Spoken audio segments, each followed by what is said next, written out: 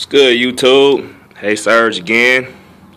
Doing another video of the 2002 Charcoal 7s on feet. Ironically enough, I got these around the time when the restock happened last year of the Raptor 7s, and I got these off of eBay for a decent price, even though they got little imperfections in them. They've been worn, of course, and plus they from 2002. Don't know if you can really see it on this one, but yeah, you can see it a little bit right there. The paint, of course, on the mountain peaks. So, but even still, I'm not really even complaining about that.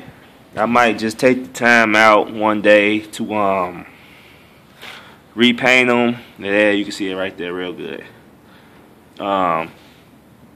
I might repaint them, or I don't know, I might leave them as is. I mean, they from 2002. Still look clean to me besides that, but yeah, here they are. I remember as a kid, I had one of these shoes really bad. I had practically begged my grandmother to get these for me, but of course it was a trade-off on this one. She would give me the shoes if I painted the fence in the summertime. So I was out there in the heat, had me a little umbrella hat on, and I did it. So she lived up to her end of the deal. She got me the shoes and the jogging suit to match.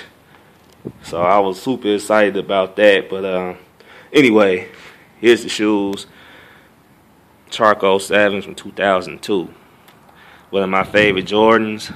Glad to get my hands on them. Like I said, I might retouch them up, might leave them as is, either or they clean to me. But just wanted to show you guys again the shoes. Rate, comment, subscribe. Peace.